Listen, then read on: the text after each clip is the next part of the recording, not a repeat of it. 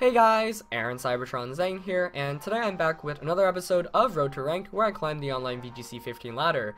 If you've seen yesterday's episode, you'll know that I did change my team up a bit. We are now using Mega Gardevoir over Kangaskhan, and Gengar is back onto the team with some familiar faces like Suicune and Terrakion and Heatran.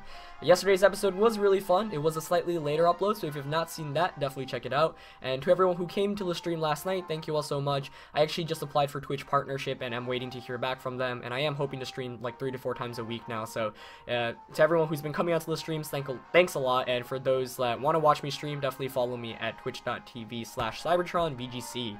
Anyway, let's get into today's episode. Rating currently is actually 1822, which is pretty nice. I've been able to get a pretty good win streak over the last couple of episodes, and 1822 is actually top 30 in the world right now, and third in the US. So I was second in the US after yesterday's episode, but then got passed.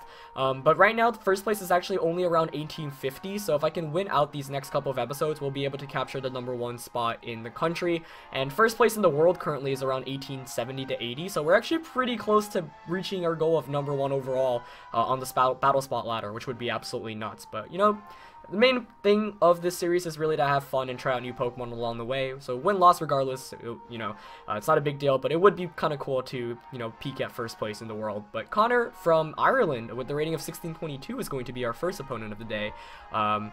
With what seems like a pretty obnoxious team. Not obnoxious, just Clefable in general is always a scary Pokemon to fight up against. We see Salamence, Ferrothorn, Rotomwash, Heatran, Mienshao, Clefable. So Gardevoir here is really good because of the ability to just spread damage with Hyper Voice, but then Connor also has 2 steel types, which can definitely be annoying to deal with, though that's kind of what the Terrakion there is for. It is a very well-constructed team on my opponent's end, because I think, you know, the redirection support from Clefable, the fake out, the 2 steel types to cover the fairy weakness, it's very nicely done.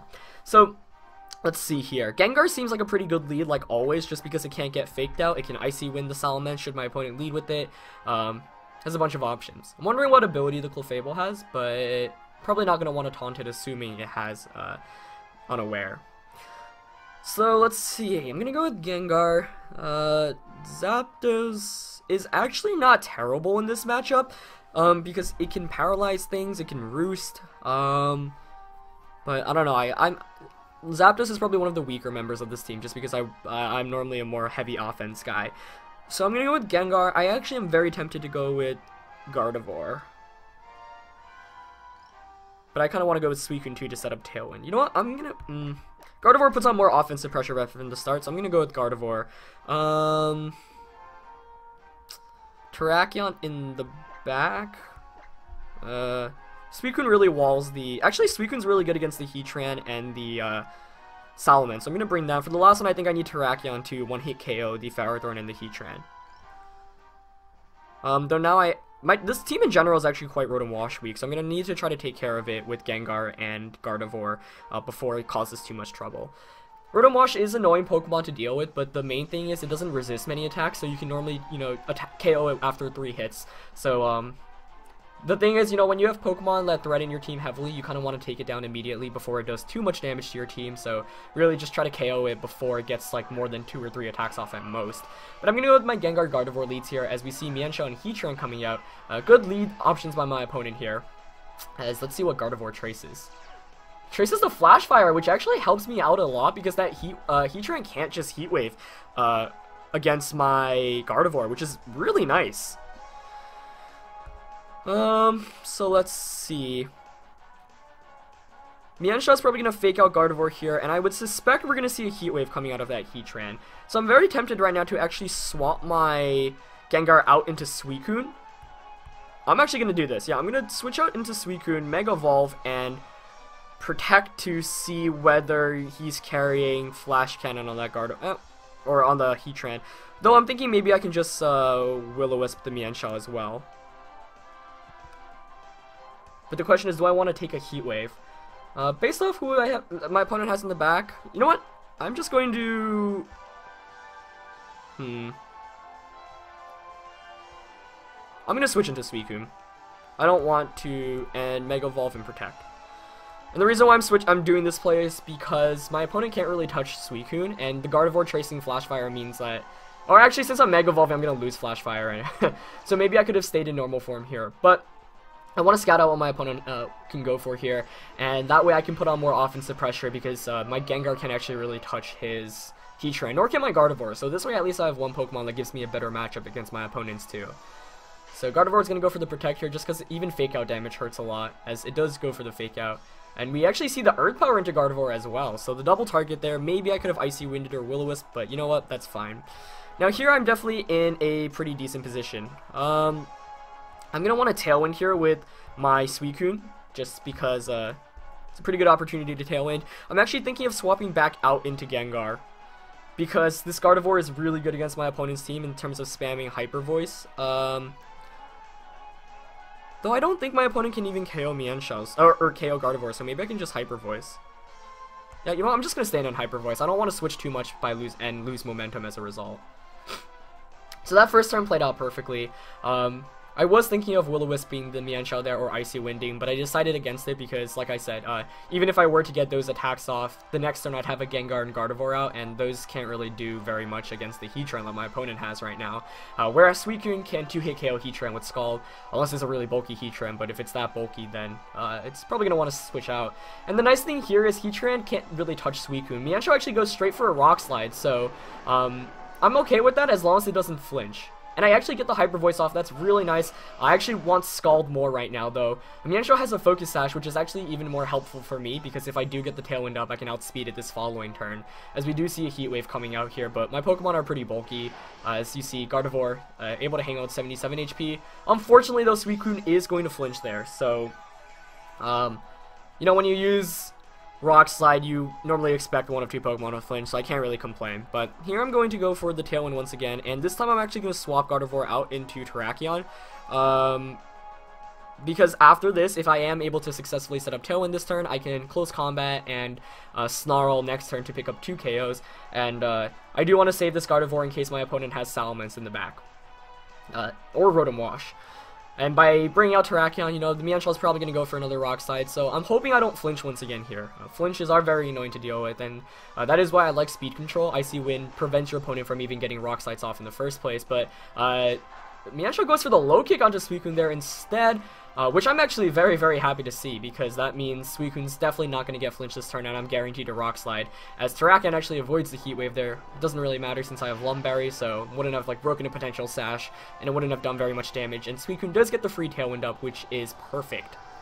So that plays out fantastically for me, as, yeah, really can't complain. These first couple of turns have played out pretty well.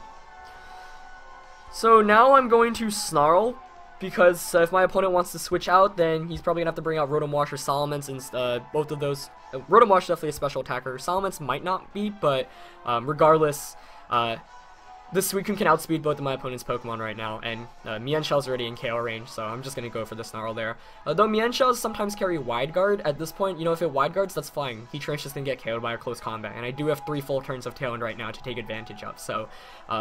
really good first couple of turns right now, and I'm definitely liking my position. But, you know, I haven't been able to do too much damage on my opponent's side, so I do have to try to use this Tailwind to the best of my ability and pick up some KOs right away.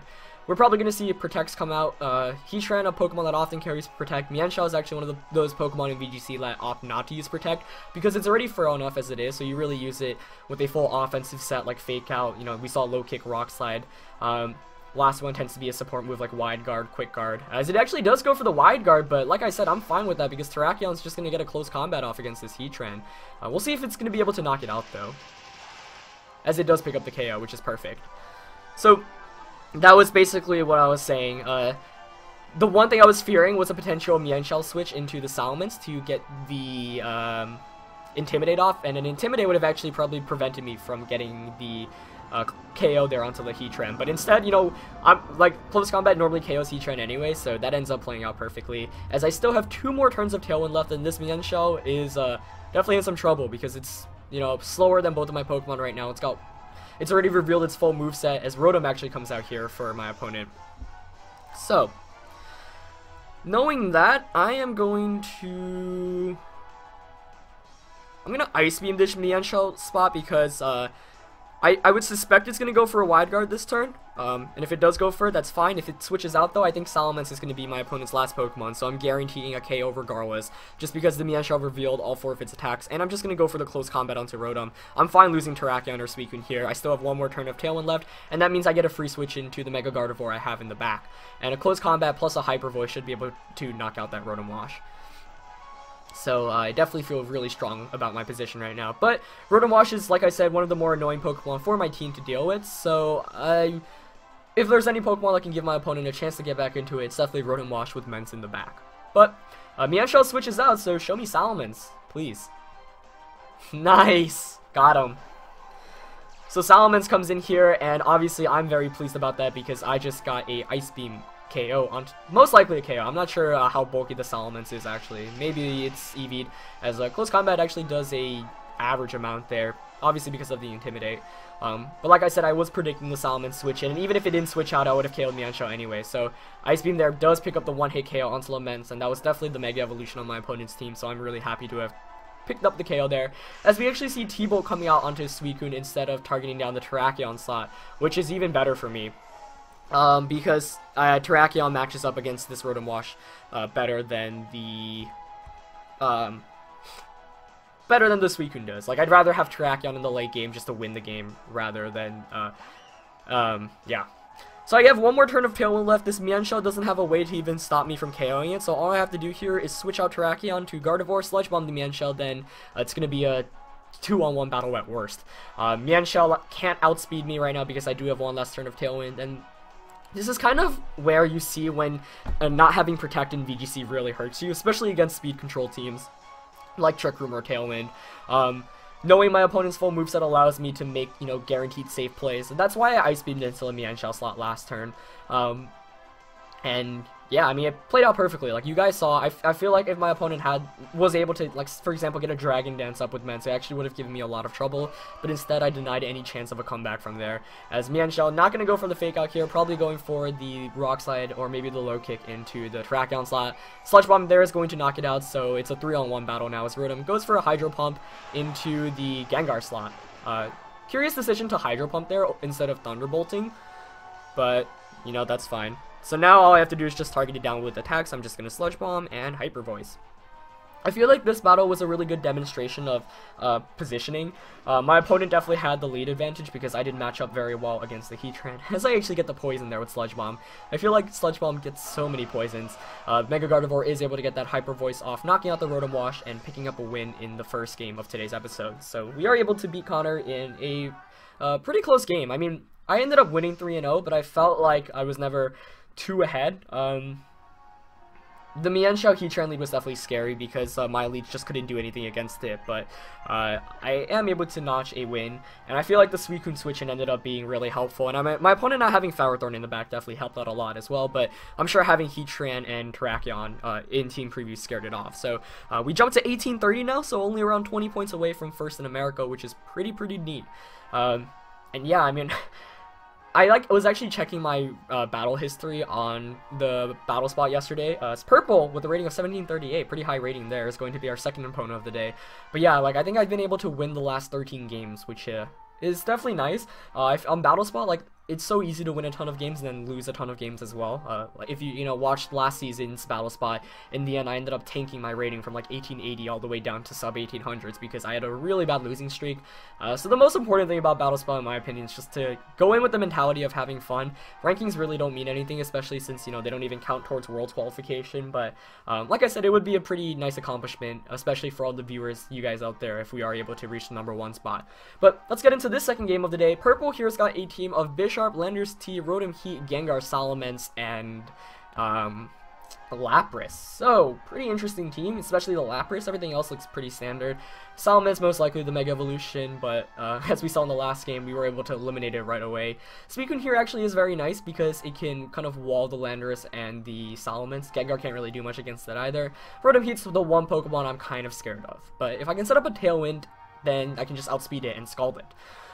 No Fake Out from my opponent, which is also interesting. I do kind of want to lead with Gengar. I feel like my opponent's going to go with his Gengar lead as well, and it's kind of a testament to how good Gengar is as a Pokemon. I'm going to go with Gengar, and I think Heatran.